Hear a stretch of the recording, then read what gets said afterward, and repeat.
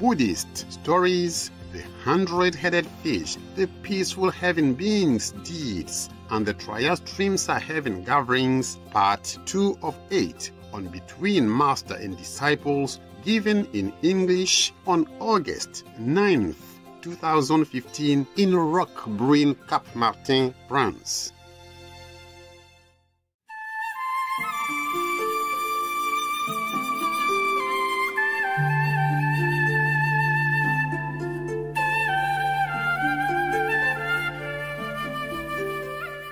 So, on the bank of the river where the Buddha and the Sangha rested, on the way walking to the neighboring country, no wonder my eyes feel funny. So I put this one there, it's big.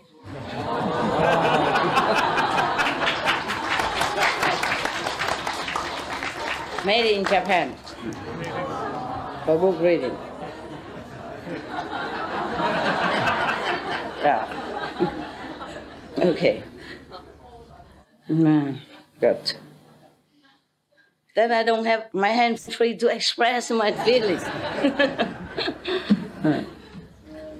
Okay. No, I don't need to express it. It's probably more convenient. There are some optic glasses. They just, hang on the neck. And whenever you want, just clasp together, I should go and ask for that, but I don't have a time yet. I don't feel like going anywhere if I don't have to. I mean, they're not urgent, and I just don't go. 500 cowboys. The boys will take care of the cows. They're called cowboys, no? Yes. I don't mean Texas. Buddha was not in Texas. At that time, not yet. 500 cowboys and 500 fishermen, yeah. These fishermen, they have 3 kinds of nets. Nah? One net needs 200 people to shred and to pull it. And another one, 300, bigger, yeah. And another one bigger, 500 people in order to manage the net. Must be a very big one, huh? Yeah, very big.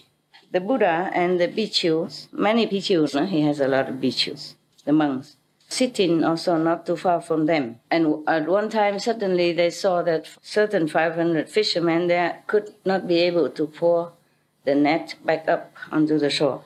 It was too heavy or something. And then these are 500 fishermen asked 500 cowboys to come and help them to pour together. And then saw 1,000 people in order to pull it up.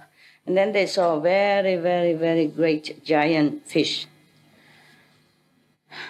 On the body of this fish were all kinds of heads of different animals, like the horse's head, the camel's head, the tiger's head, the wolf's head, the pig's head, etc., etc.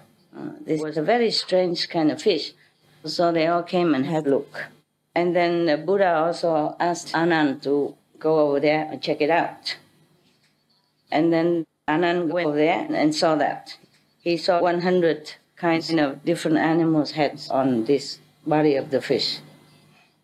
And then he came back to the Buddha and told the Buddha this. And then, of course, he will ask. Anand asked a lot of questions. It's always him who asks. I wonder why nobody else knew how to ask.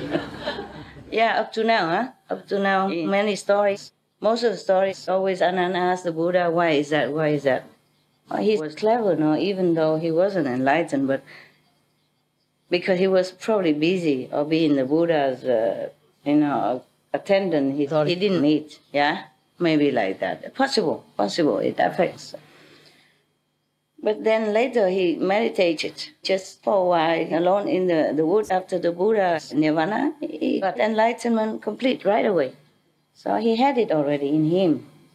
Just took some time. Yeah? Maybe you all had it and it takes some time. Maybe after I die, then you all go sit in a corner there and then get enlightenment completely. I don't know. All right. And then the Buddha also went there and had a look. And when he went there, he asked the fish, are you Katile? Is your name Katile? And then the fish said, yes, sir. And the Buddha asked, this lifetime you are born as a fish. Do you know next lifetime where you are going? So he said, I have to go to the infinite hell. There is a hell that you will never get out of there. Like a life sentence, you know? Yeah. And here it's like infinite sentence. Anand and the whole assembly of Bichus did not know why, so of course he asked, Praise be the world honored one. You call this fish Katile. Why? Can you please tell us? And the Buddha said this, Listen to me, I will tell you the origin of this fish. Yeah. Long, long time ago, at the time of Kajip Buddha, yeah, another Buddha, yeah, before Shakyamuni Buddha, there many decades, many eons ago, another Buddha, yeah. And between them, many more, and before that, many more, and after Shakyamuni, there will be more. It's just at that time, long time ago, at the time of Kajip Buddha, there was a Brahman, the first caste of the Indian four-caste system. Yeah. He had a son, and his name is Katile. He was very, very intelligent, many talents. And of all the contemporary similar levels of intellectual and talents, he was the first. Oh, I'm sorry, yesterday, by the way, Sariputta, I remember he was not the one with the wisdom sword. It's Manjushri, no? In Vietnam, we call it Vang Thu Bồ Tát, Manjushri. Yeah, he's the one with the swords of wisdom. Is that correct? Anybody know? Yeah? Monk? Manjushri? Yes. With the swords of wisdom. Yes. Not a sword, it's meaning that he can cut asunder ignorance, you know? So just saying that he has the sword of wisdom, but he doesn't use the sword, of course. He doesn't have to use any sword at all, right? Yeah. So Manjushri is number one wisdom. I guess it's not Sariputta. Sariputta is something else. I'm sorry, I'm not a very good Buddhist. I learned some sutras, but then I went to the Himalayas, and then busy meditating, and then busy with you all this time. I had no time to study much. Yeah. I did know before. I did know many. Just I forgot. No? I told you already. Even now, I tell you something, and I say, "What did I say?" Getting old. Maybe I knew. I just forgot. What is Sariputta? Here. What about Sariputta? The first one get enlightened? Attain the wisdom. He's the first attain the wisdom. Yeah, he's the first one, but he's not with... The life of Buddha, the cartoons I see in the YouTube. The cartoon? Yeah. Okay. So it's Manjushri. Manjushri is Vang Thu, huh? Is I Vietnamese here? Vietnamese Buddhist? Vang Thu Sư Lợi Bồ Tát. I think it's Manjushri. Maybe I read some more of the other sutra later to clear his name. But Sariputta is not like, it's not the one with swords of wisdom. Okay, at that time, this boy, Katile, was the best in the contemporary world at that time. But concerning just the worldly intelligence and knowledge and talent. But compared to the monks of the Buddha, then he knew nothing. Yeah, he knew nothing about all this Buddhist teaching, of course. Okay. When his father died, he said to him, "My son, you should remember, don't ever try to go and make a discussion or debate with the monks of the Buddha, because these great beings, they have deep and wide wisdom. You can never compare. So don't dare even go near." All right. Okay. So after his father died, he was still in school, continued to study. And in the whole country, he was praised as He had eloquence, #1 in the whole country. But he never went out and tested his eloquence with the monks of the Buddha. And then his mother saw that this was one of his weaknesses, so she came and told him, "You are a very intelligent person and very highly educated. Who is better than you?" So the son said, Katile told his mother, "Praise mother, the monks of the Buddha are much, much, much better than I." So the mother asked, How better than you? In which way? And he said, "Praise mother. If anything I didn't understand or I didn't know, I came and asked them, any of them, then they explained to me very clearly and very easy to understand. But if they asked me anything, I could not answer." So I knew that I am nothing compared to them. Why don't you go there and learn with them? Learn the way they know things. "Oh, mother, I am an ordinary lay person. If I go there and want to study with them, then I have to become a monk first. So how can I do that?" Yeah. "Hey, very easy. You just fake to be a monk. And then after you learn everything good already, then you come back to me. No harm done." Wow. Praise mother. I will do that.